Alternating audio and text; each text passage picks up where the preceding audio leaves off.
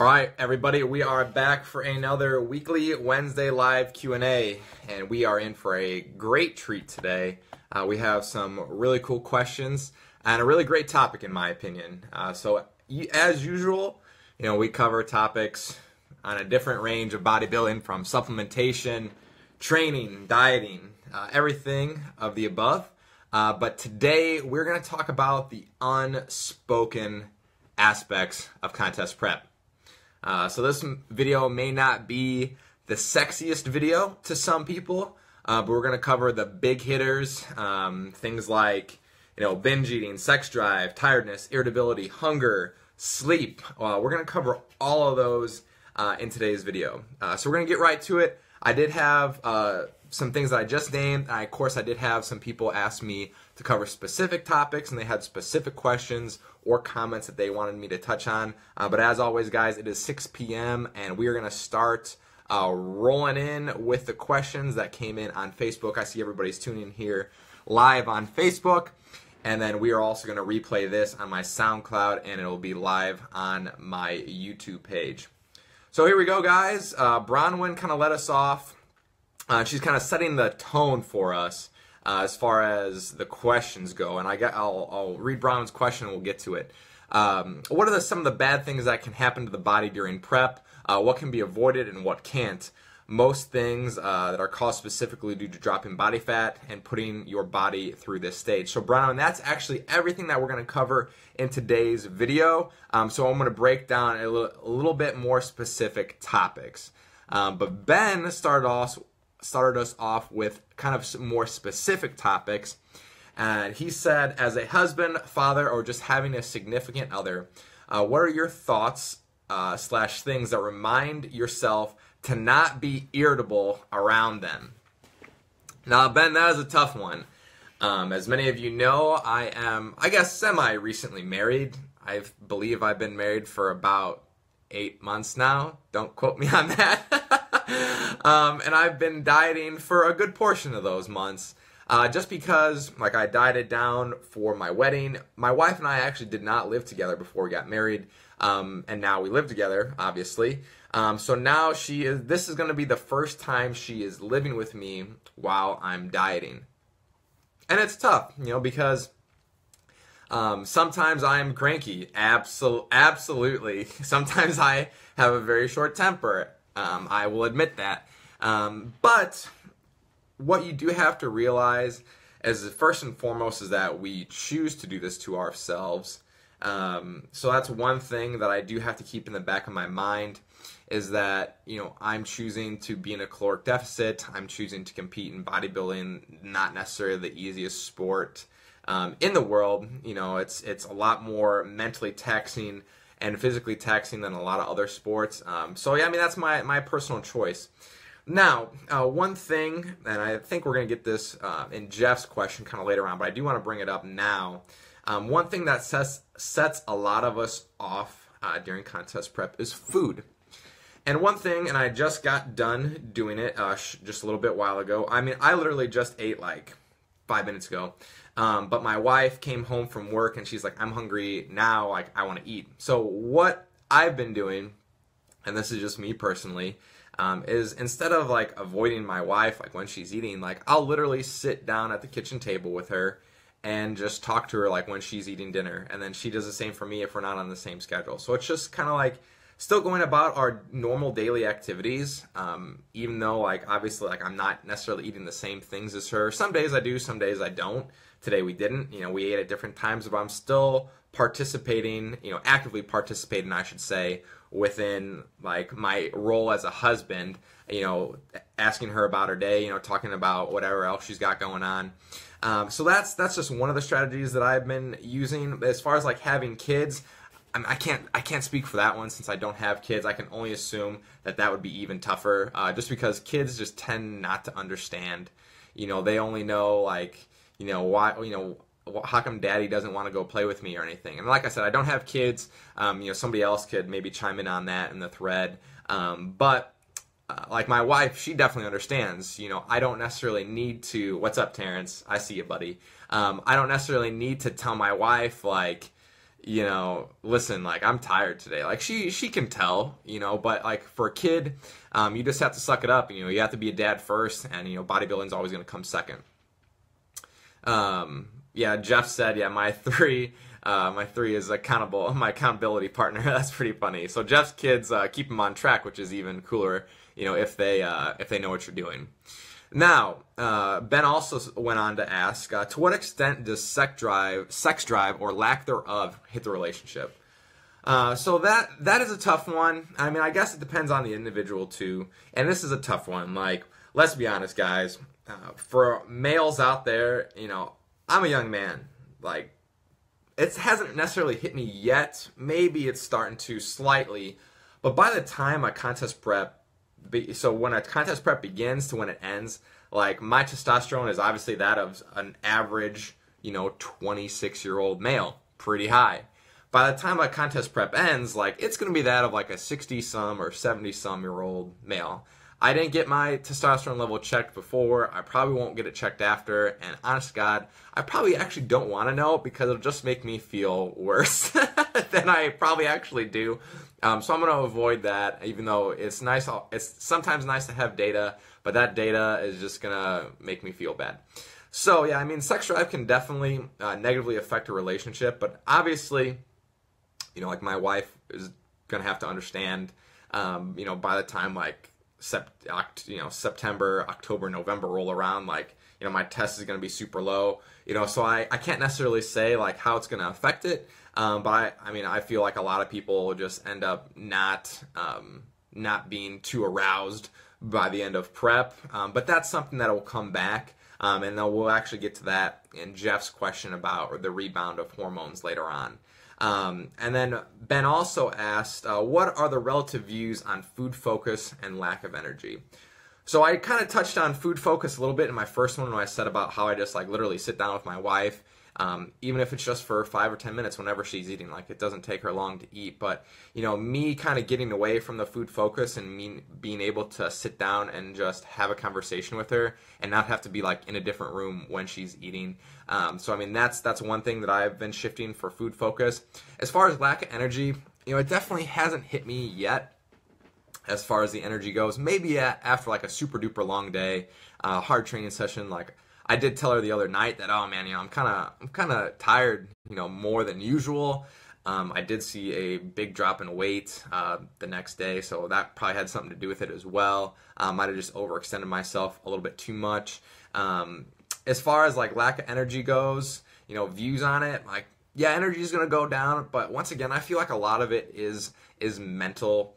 There's actually some like more sciencey things that we're going to get into a little bit later. But my word of advice, because this is more so along relationships, like, don't let the bodybuilding, don't let the deficit like affect. I'm going to try like hell for it not to affect like my relationship with my wife, or just like the daily conversations that we have, or like how I treat her in general.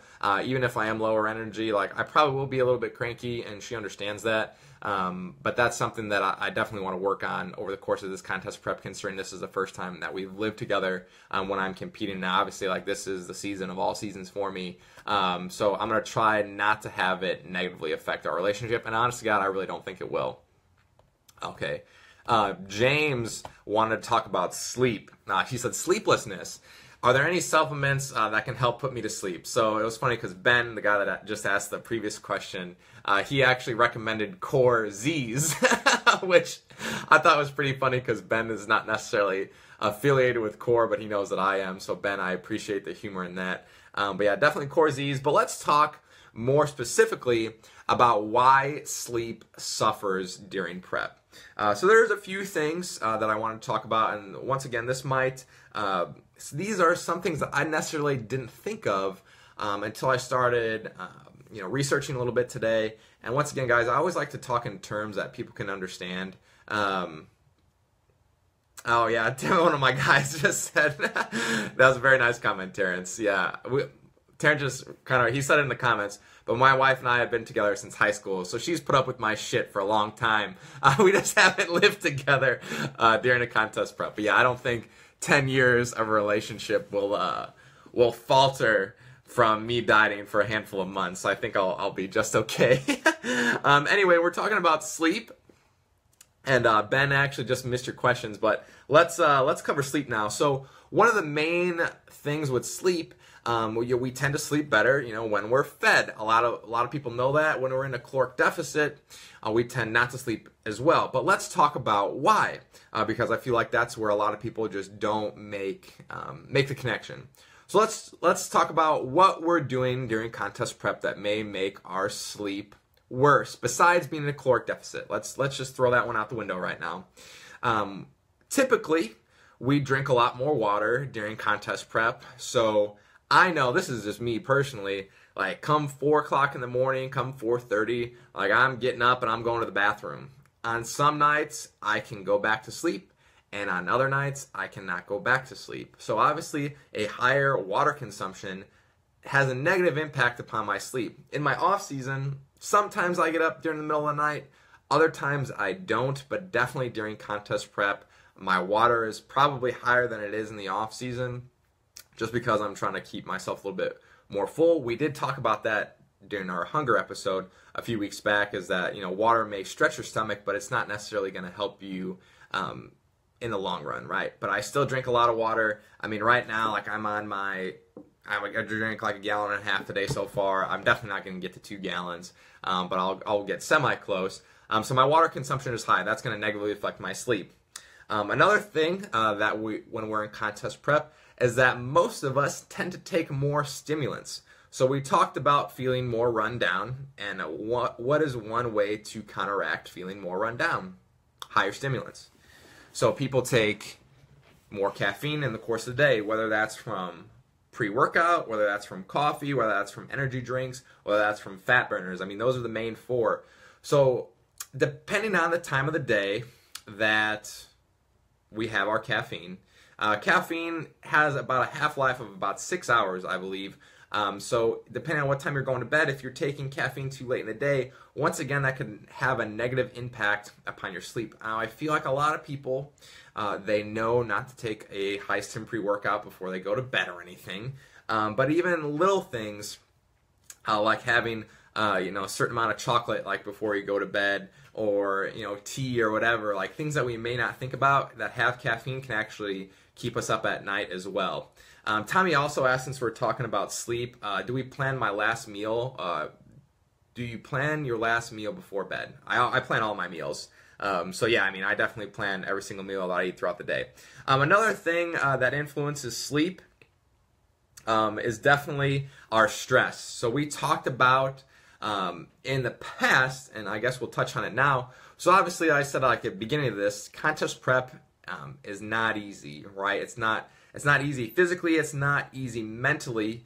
So that puts on more stress to us, right? And when we are in a higher stress situation, our cortisol levels come up, and Karen was going to get to this one, but I'll touch on it now. So when our cortisol levels are elevated, our sleep suffers. So when we're under a lot more stress, it doesn't necessarily have to be in a contest prep. We could be, let's say like we're under the crunch for our jobs, like we need to meet a deadline, we have a big test coming up, and that's elevated stress levels. And if your cortisol levels are up, your sleep may also suffer. So kind of all these things are reasons why our sleep tends to suffer during contest prep. So it's the caffeine, it's the higher stress, and then I didn't mention this one yet, guys, and I feel like, it may sound funny to some people who haven't gone through a contest prep yet, but dude, like the nightmares are scary. Like I'm already kind of a guy who has like acid trippy nightmares as it is, but in contest prep they are magnified, and like I feel like it's fairly common, at least for competitors. Like I've heard ones where it's like you forget your tan and you're on stage, or like you're fat as shit and you're on stage in your suit. Like one that I've gotten before is like I'm on stage and I'm in my shirt, or I'm in like a few shirts, and I cannot take my clothes off. And I know that sounds like super weird, But like I'm literally freaking out because like I'm trying to peel off like 10 layers of clothes because I'm on stage or like I'm about to get on stage and I know that I have clothes on but I can't take them off. Like I have one more layer. And I mean that's like a super common one for me during prep and I absolutely hate it. So yeah, I mean like the nightmares just because you're thinking about so much and like you put so much pressure on yourself during a contest prep. Like for me, I mean, I know I have like these lofty goals, you know, obviously of like doing extremely well and a couple of world championships this year. Like that's the main goal. And I try not to think about that too much just because that probably will expound my nightmares. And James said he's never had a nightmare. James, dude, I feel for you. Like I don't wish it upon anybody. They are absolutely terrible. But that is kind of like my take on sleep and why it suffers during prep. That is minus the caloric deficit. But remember, it's stress, it's the higher caffeine, it's the nightmares, and it's the amount of water too. Those all can play a factor on our poor sleep. All right. Now, Karen asked a few questions here, or more or less topics that she wanted me to cover. So I did already talk about sex drive to kind of lead off our conversation today. And then the next one that she wanted to talk about is GI system effects. So what she's talking about is basically bowel movements, to be blunt about it. And that is definitely something that changes as we diet. Whether this is too much information or not, I really don't care, but I'm going to give my personal take on it. Obviously, when we are in an off season, we are eating a lot of food. And with a lot of food comes a lot of waste. I mean, there's no other way of saying it. So you're obviously going to the bathroom a lot more and a lot more frequently. When we are in a contest prep, obviously we're dialing back our food. And the less food that we eat, the less waste, technically, that we're going to have. So you end up going less and less frequently. Coming from me firsthand, in the off season, sometimes in the morning, I go to the bathroom like 2 or 3 times before leaving the house. Now that I'm in contest prep and that I am restricting my foods, I may go, I go once before I leave the house in the morning, no matter what. But here's the thing. If you get in the deep, and Karen's getting to it right now. She just said constipation on the comments. When you get deep into prep and your calories get very low, first of all, your body's trying to absorb everything that you're putting into it because essentially, you know, you're kind of starving yourself in a way. And it's desperate for calories. So one, it's trying to be as efficient as possible to absorb everything. And secondly, the food's just not there like to excrete, right? One other thing that Karen mentioned is fiber content. Now, as I said, in the off season, we eat more calories. And with higher calories come usually higher fiber sources. So if we're eating things that are, I mean, you can eat like a ton of vegetables and just not get a whole hell of a lot of fiber. Like I can eat a couple packs of oatmeal and, you know, get a lot of fiber in. But the thing is that no one's eating packs of oatmeal at the tail end of their contest prep. Like it's just too dense, too high in carb. So a lot of people just don't get enough fiber in. And that's another reason why you could become constipated, because you could get constipated 2 ways. You could either have way too much fiber where it backs you up, or you could eat way too little fiber. And once again, if that's not helping you move through the system, then it's not going to help you out. It's not going to help you go to the bathroom. And once again, this might be too much information. It is what it is. I'm just trying to be honest with you guys and put some things into perspective. I remember a time during contest prep where I didn't have a bowel movement. I mean, I urinated, but I don't think I had a bowel movement in like 2 or 3 days. And I was like really concerned. And it kind of messes with your head because when you're used to going, like I said, like 2 or 3 times in the morning or off season, and then all of a sudden you're not even going like once a day, or you're not going for a few days at a time. You're like, what's wrong with me? Like, where's all the food going? And it is kind of scary, and it messes with your head a little bit. So that is like the GI aspect of what's going on during contest prep. And remember, like, part of it is, your body's just trying to absorb everything, and part of it also is just sometimes the fiber content just isn't there. And let's be honest, guys, like, as bodybuilders, we think that we eat like a balanced diet, but, a normal person just doesn't eat, all kinds of protein that we do. We eat an exorbitant amount of protein, and sometimes that just doesn't, the quantity just doesn't move through us the way that we would expect it to, because at the end of a contest prep, like, a lot of us are just eating like essentially just like a ton of protein and not a lot of other things comparatively to what we do in the off season.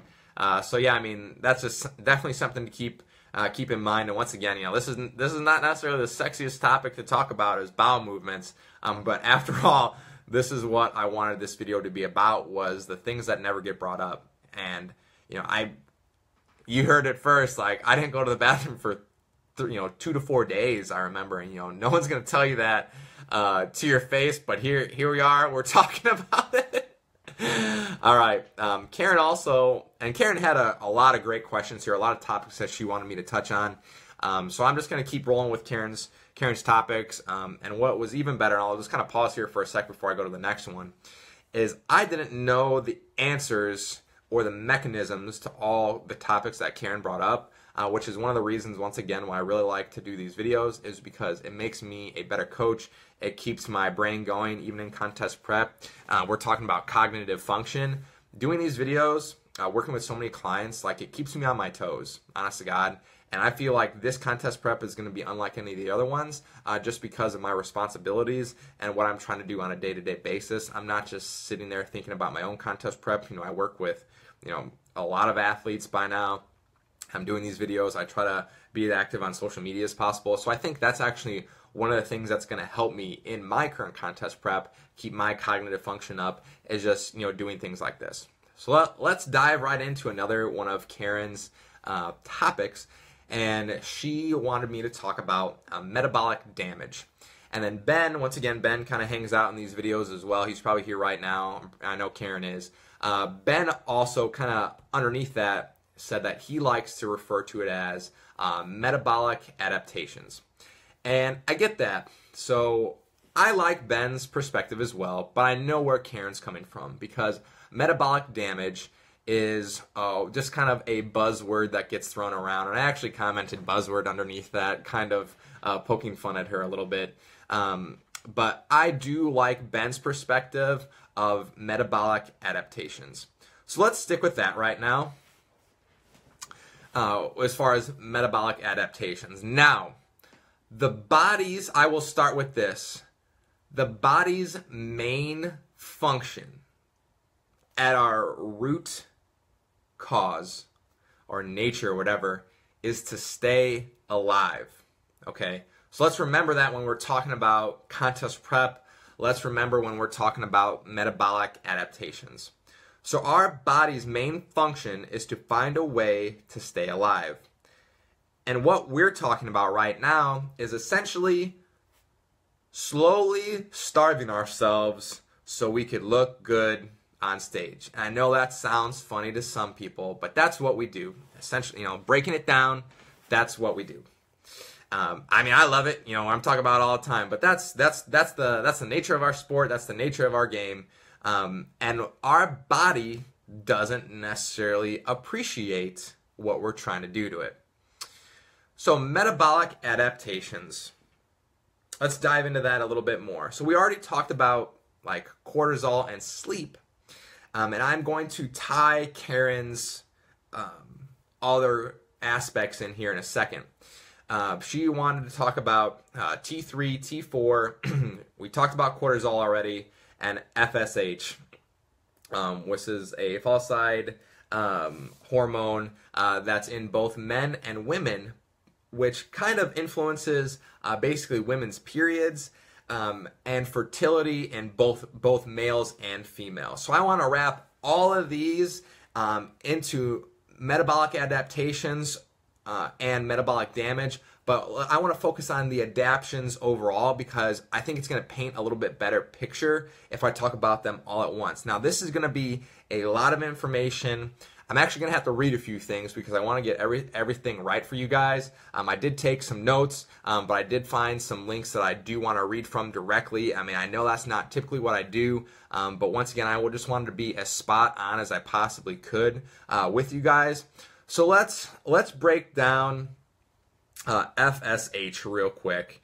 And once again, this is one of the things that I just wasn't familiar with because typically it has to do with women, but it is influenced directly by the pituitary gland, and in women it basically controls their fertility, or essentially if they're going to have and when they're going to have a period, and men it influences basically the amount of sperm that we can produce.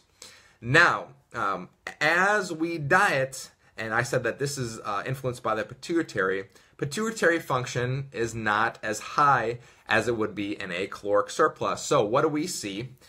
In women, we see women that sometimes they lose their period or it becomes very irregular. Men, I mean, so it's not necessarily easily to tell this from men, but what's very interesting, and I actually learned it this week, and it wasn't even from this video, it was from Core, not to give another shameless plug from Core, but Doug was actually talking about one of our products, Core Hard, and he said that actually increases fertility in men because there is a certain ingredient in it. Forgive me for not knowing the particular ingredient. And he said that he actually conceived both of his children when he was on Core Hard. But during contest prep, those mechanisms go the other way. So FSH actually goes down in both males and females. So, and why would that be? Let's talk about that. So if we are in a caloric deficit, and I know that this is like really far reaching, guys, but I thought it was super interesting and it made a ton of sense to me when I found it out. If we are in a caloric deficit, now let's talk about this in extremes because I feel like it paints a better picture. If there was a terrible famine and everybody was in essentially a caloric deficit, and a large caloric deficit, which is comparable to what physique athletes are doing to themselves for many months at a time. The body is basically telling yourself, it is not a good idea to bring a child into the world right now because essentially there's not a lot of food to sustain a life. I thought that was very interesting, and it made a lot of sense to me.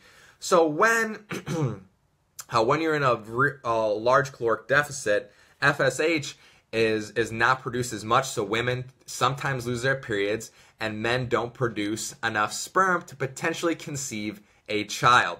So I thought that was pretty cool. So that's just FSH in general. Now, T3 and T4. Once again, this is something that I wasn't 100% familiar with, and I wanted to dive in a little bit deeper. So T3 and T4, those are thyroid hormones. So we just got done talking about the pituitary gland, and once again, our hormone function as we get into caloric deficit, it goes down, especially for natural athletes. I guess I did not mention that, but as natural athletes, you know, we can't supplement, and I'm using air quotes for the people that are, you know, listening back on my my SoundCloud. We can't supplement our hormones. You know, it is what it is, and we have to deal with it. And that's one thing that we just can't change over the contest prep. We can't necessarily influence our hormones. There's other things that we can influence, you know, through supplementation a little bit, you know, taking test boosters and having anti-estrogens in us and everything. But at the end of the day, those are going to help just a little bit. You know, we can't just keep our hormone function exactly the same as it is in the off season, which is a shame, but that's just kind of the stuff that we deal with. Now, how does thyroid hormones, affect body composition and fitness? Now, guys, this is where I do want to read a little excerpt for you guys, so please stick with me. I feel like it has a ton of knowledge in it, and it was something that I was actually telling my wife when we were sitting down at dinner today. I thought was super, super interesting. All right, So because thyroid hormone regulates metabolic rate, they play a primary role in our ability to achieve a healthy body fat level. So in fact, one reason that people often plateau when they lose body fat is that the thyroid responds to caloric deficit by down-regulating function of T3 levels and dropping them, leading to decrease in body temperature so that the body actually burns fewer calories. I thought, I was like, mind blown. So why, and I feel like a lot of us get there, right now, I am freezing. Like my hands are always freezing. And today it's 70 degrees outside. Like finally, the weather broke in Chicago and it was 70 degrees. I was super happy. But I am freezing. It's 70 degrees in my house. And so my body, it might be starting, and this is one of the reasons, when body fat does go down, like my body temperature might be changing. My internal body temperature might be changing because of T3. I thought that was pretty cool, honestly. Now, a low thyroid hormone also reduces protein synthesis, lowering muscle repair. So that's huge for us, right? I mean, we talk enough about protein consumption. So when thyroid function goes, that also affects our ability of protein synthesis. So that means like as we go, and maybe this is obviously one of the reasons why when we're in a contest prep, you can't build any more muscle, which is crazy. And that's why you end up losing some muscle too, is when you're in contest prep. Because you just can't you can't repair it, so it's kind of crazy. Like when you do get your levels checked, when you're during contest prep and after. Another aspect is that low T3 is also associated with low energy levels and a sense of sluggishness and fatigue. So we talked about that, but this is all relevant to thyroid functions, which also makes people feel lazy and less active, and then they in turn have a lower activity-related energy expenditure. So it makes you feel lazy. And guys, this is nuts. Like, I mean, I don't mean to sound like a total nerd about this, but I remember in my last contest prep, like, at the very, very end, like the last couple of weeks before I competed, like I didn't feel like doing shit. Like I was just laying on my couch and I didn't want to move. I was just like watching Netflix and then like watching the clock the next time I could eat. I would go to the gym and I'd answer a few emails. That's when I had less clients, so I legitimately had like nothing to do. So T3 affects like how active that you want to be, which I thought once again was very interesting. And this is all related directly, to body composition and fitness. Now, regarding fitness capacity, the low thyroid leads to decrease in cardiac function and impaired oxygen consumption, both of which impede athletic performance, and that makes it critical to athletes. Obviously, like if you can't perform at a high level, we're trying to perform at the highest level possible, and it's all regulated by our thyroid.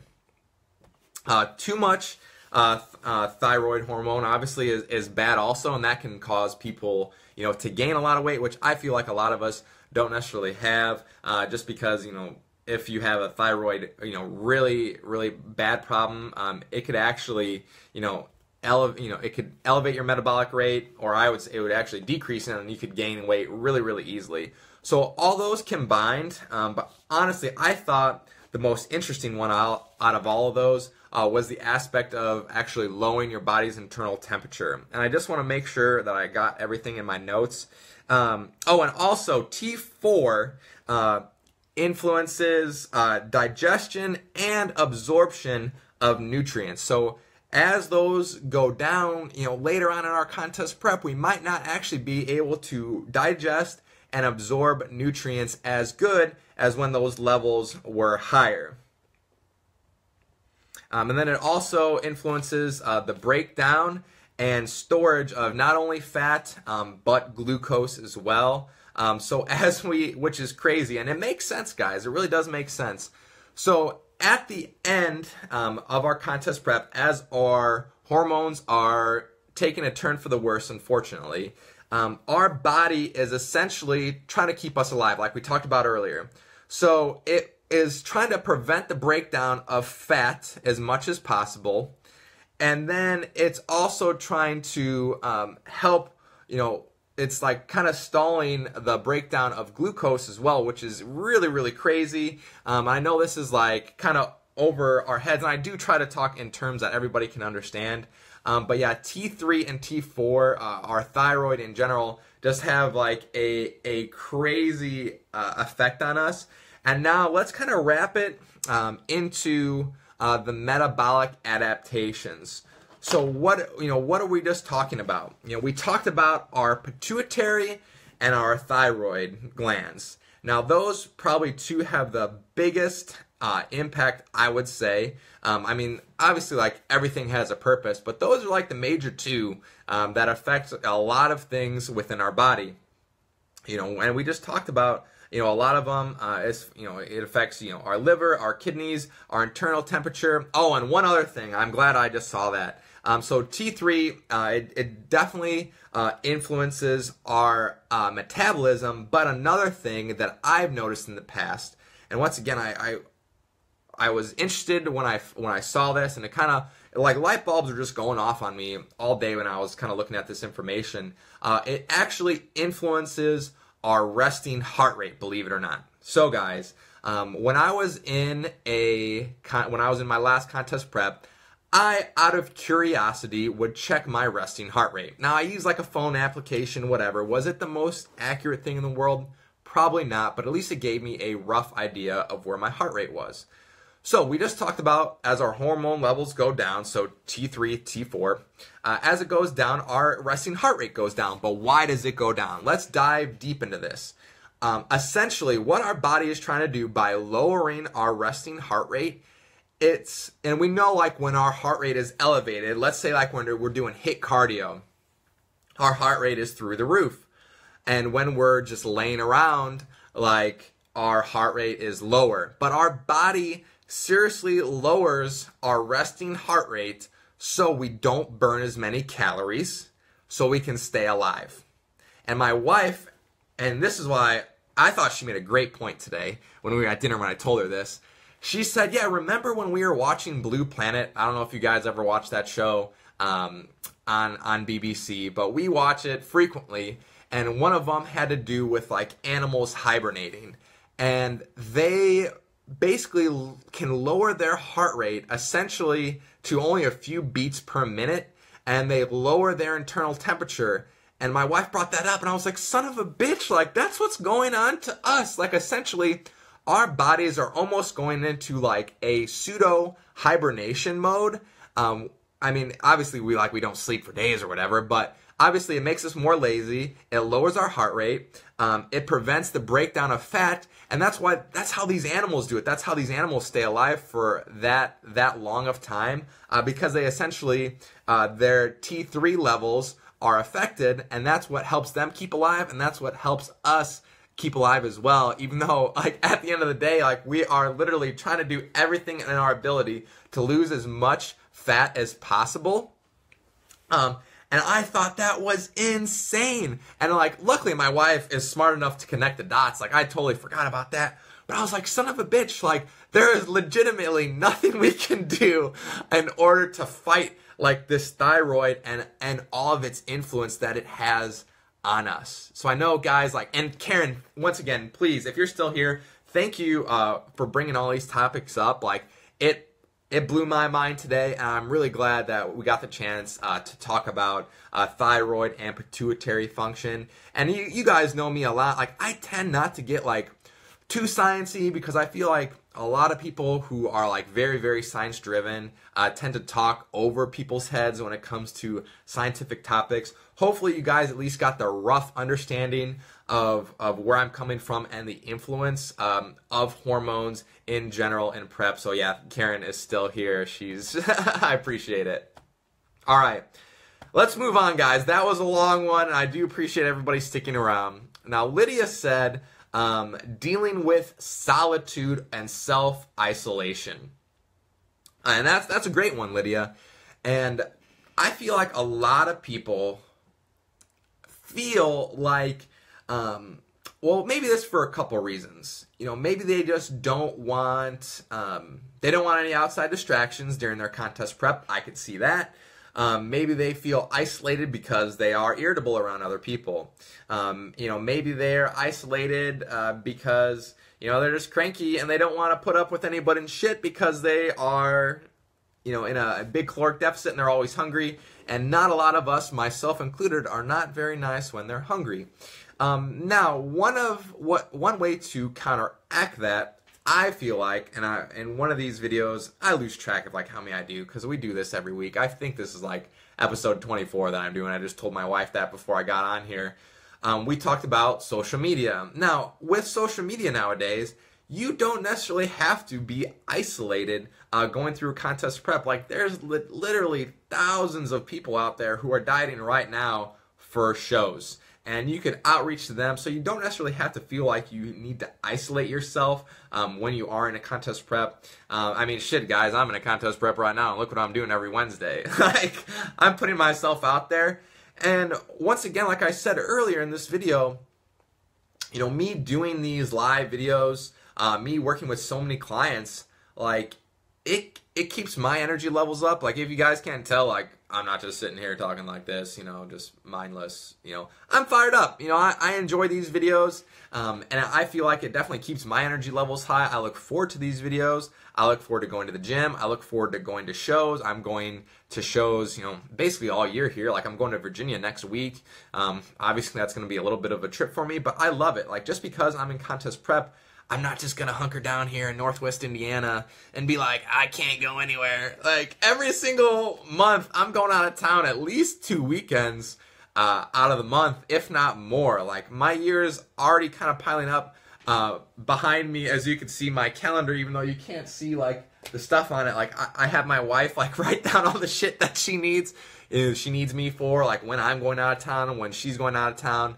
And that way we can keep track of everything. So guys, like, my calendar is filling up. And I'm not just going to sit around and do nothing because I'm in a contest prep. You know, I'm going out to family dinners, to celebrations. Shit, I just had this past month, or in the past 3 weeks, I went to 2 birthday parties in Michigan. And I know if you guys have been keeping up with my progress at all, you know I've been losing some serious weight. I actually saw a new low weight of 183 today.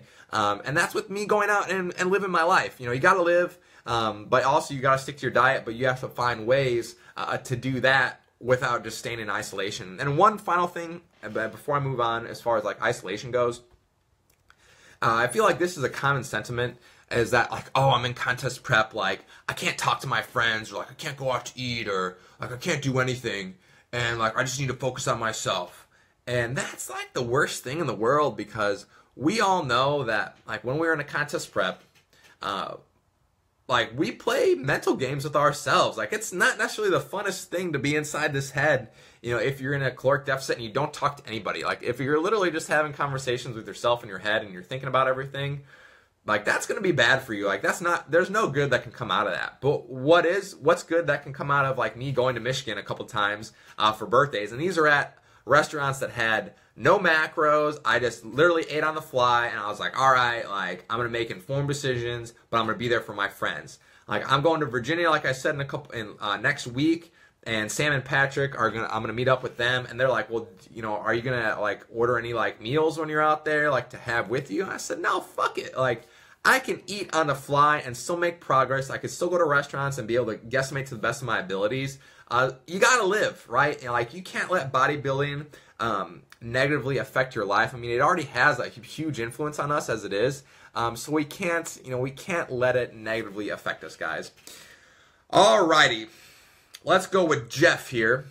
I don't know what's going on in his video, but Jeff said, these may be another Q&A, so feel free to skip over them. No way, Jeff. I'm not skipping, man. But he said, but relating to hormones and metabolism post-show, so keep that in mind. Metabolism post-show is, how long does it typically take after a show, if done correctly, for hormones to return to a normal level? So that is a tough one, Jeff. And let me just adjust this here since it's not so bright.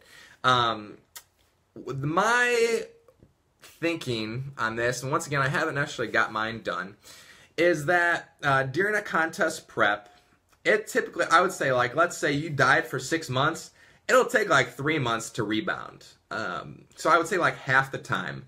Now I know that that's not necessarily like, oh, here's the scientific data, but that's more or less what I've seen with myself, with my clients, is that it does take quite a while to do that. So I mean, that's kind of a negative, I understand. So really, like, it's almost like your contest prep and a half that you may start feeling normal again. That is one thing that I'll actually like mentally keep track of when I am post-show. So Jeff, I will update you on that and get a little bit better of a time. Post-show, once again, Jeff said, when someone has the chains taken off, how can they dictate between true hunger and thinking they are hungry because they could literally eat whenever they want? Now, post-show is a very tough time for people, and I do want to talk about some post-show blues here coming up, but let's stick with Jeff's questions, at least right now. And he said about hunger versus just wanting to eat everything in the world. Now, post-show, I do recommend that people try to stick to a somewhat of a program diet afterwards, because that can be very beneficial when you are trying to dictate between hunger. So let's say somebody is going to weigh in after their shows for a certain amount of weeks. Now, obviously, you're going to allow them to gain a certain amount of weight, but if that weight jumps up a ton, and then they say they're really, really hungry, well, that may not mean that they like need that food. They might be going over their diet. So that's a tough one between, true hunger and just thinking they're hungry. And more often than not, I will say this, is that they're probably just thinking that they're hungry. Because really when, think about it this way, and this may help. When you diet down for that long, we talked about everything being suppressed.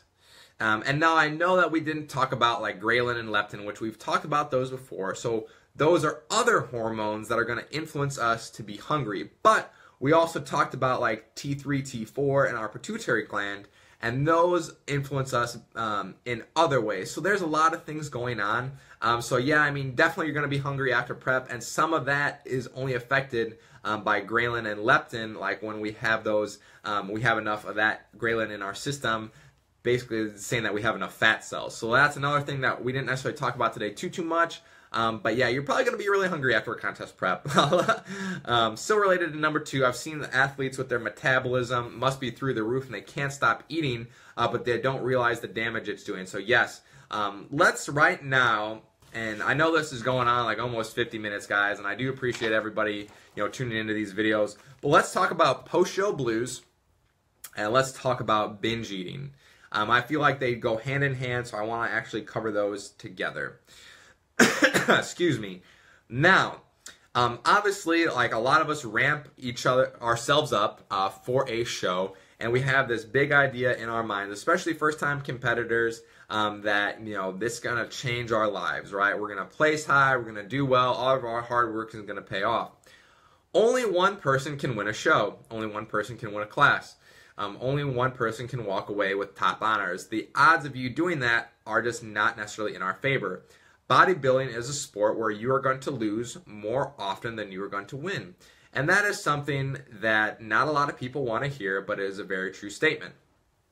Knowing that, we cannot put ourselves as first place or bust.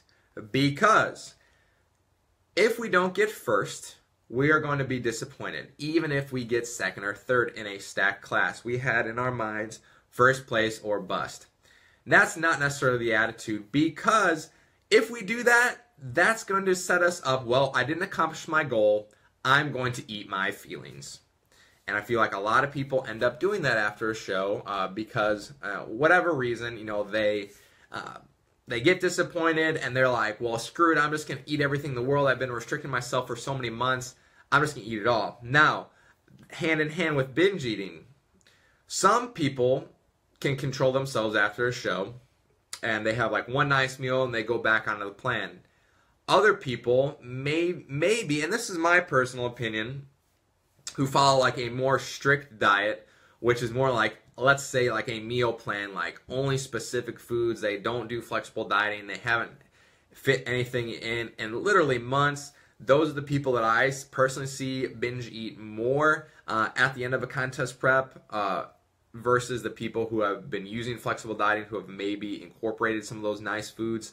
That's just my personal opinion, but yeah, I mean, if you find yourself binge eating after a show, like it is kind of a mental place that you have to go to. You know, you have to evaluate, you know, why you're doing it. And I think that this is kind of ties into Brett's question, so let's dive into that one right now. Brett asked, I'd like to hear my take on psychological aspects, cognitive function, emotional stability, and self-esteem. So Brett, let me get this one right real quick. And I feel like I might have covered it before a little bit. I think it was with T3 and T4. But one of them said it was like basically like how we feel about ourselves. So it's directly influencing that. But let's kind of skip over that right now. That's all right. And I see that Brett is here. But let's talk about what it was the first thing that Brett asked, cognitive function. As I said earlier in the video, I feel like my cognitive function is still okay. Yes, I do get forgetful. For instance, like I forgot where I put my headphones in the gym today, and I was like wandering around, and they were like 5 feet away from me from when I began. So I've noticed little things like that. I forget like when my wife tells me like when I need to be out of town or what's coming up. Hence everything, like I said, on the calendar behind me. So yeah, I feel like my cognitive function is still pretty high. As you get deeper and deeper in the contest prep, like, you know, it's going to shift. I feel like mine still will be pretty high just because of my general attitude, and my food will still be relatively high compared to some people's. Let's, you know, just being honest there. Emotional stability. Highs and lows, man. Highs and lows. You know, you get into the gym, you get a pump, you get some half natty lighting, you feel great about yourself. You go home, you know, you lose your pump, you know, you're eating low calories, you feel like you look like shit, like the gym lighting's not there. Some days you look awesome, some days, you know, you don't look awesome. You get people online telling you that you look great, and then you start questioning yourself, like when you look in the mirror in person. So yeah, I mean, it is a roller coaster of emotions, like, you know, when you're in contest prep. So Brett just said, like, he's telling his girlfriend that he's got to watch that as well. But, you know, it's tough. It is tough to be a competitor on a solo journey and not have a support system. So, obviously, like a lot of guys that are tuning into this, and ladies too, are my friends, are my clients, and we have a support system, like, with Team Iron Management and everything. But if you're flying solo, like, that's rough. It's a rough place to be, just like in your own head. And then let's talk about self-esteem real quick. Now, this is going to vary from person to person, and I don't know what the correct word is. Maybe cognitive function is going here, guys. I don't know what I want to say. I don't want to pigeonhole somebody, if that's the correct phrase, I'll say. And this is kind of sad, honest to God, like you don't even know. But a lot of people in the fitness industry have extremely, extremely low self-esteem, believe it or not. And they hide behind these like false facades. Like you see I guess it's a lot more in women. And I once again, I don't like want to be sexist or anything. But like these ladies are just like super self-conscious about like putting up pictures of themselves. Like I'm not going to name any names, but like I saw a picture of a lady she put up like in a bikini the other day, and she was like, oh, like, you know, I wouldn't usually post this picture because you could see like an underarm roll or like stretch marks on my thigh. And I like had to like get the binoculars out. I'm like, what the fuck is she talking about? Like, I'm like, I can't even tell. And I'm like looking fucking close. And so like the self-esteem, and this is like with people who have literally hundreds of thousands of followers, can be like the most self-conscious people. Like they literally have people telling them they look great every single day, and they're still very self-conscious. Maybe they feel like they need to look a certain way, and yeah, maybe, you know, bodybuilding maybe necessarily isn't for them if they can't deal with their body issues. And that may sound a little bit harsh, but like think about what bodybuilding is. Like we are legitimately evaluated on how we look on stage at our most vulnerable. Not only most vulnerable physically, but probably mentally as well and emotionally. Like, a lot of people are fucking train wrecks. Like, that's why you see, like, people lose it. You know, like, when they lose, like, I've seen guys throw chairs backstage. You know, you see ladies cry when they don't win. I mean, you see ladies cry when they win. But I'm not saying only ladies cry as well. But, like, you just see, like, a crazy amount of emotions from competitors. Like, you see guys get in fights. I personally haven't seen that, but I've heard. You know, you see it on the pro stage, like people pushing each other. We're just testy, you know. You're very emotional. Your self-esteem maybe necessarily isn't in the place that it is in the off season. But once again, even in the off season, like, you know, you're fat. You know, let's be honest. Like, I'm not saying like everyone's fat in their off season, but like, if you can't be like happy with yourself in contest prep, you know, you're probably not going to be happy with yourself in your off season either, because you're in your best shape of your life in contest prep.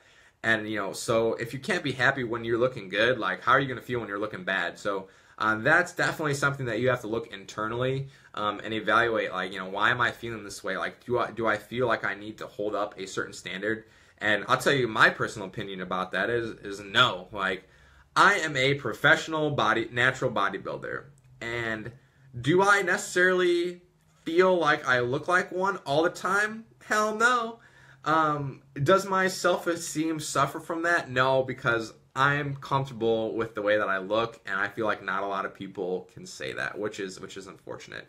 But let's just move on to the very last question. And dude, guys, we're gonna be in this video for a full hour today. I knew this was a great topic.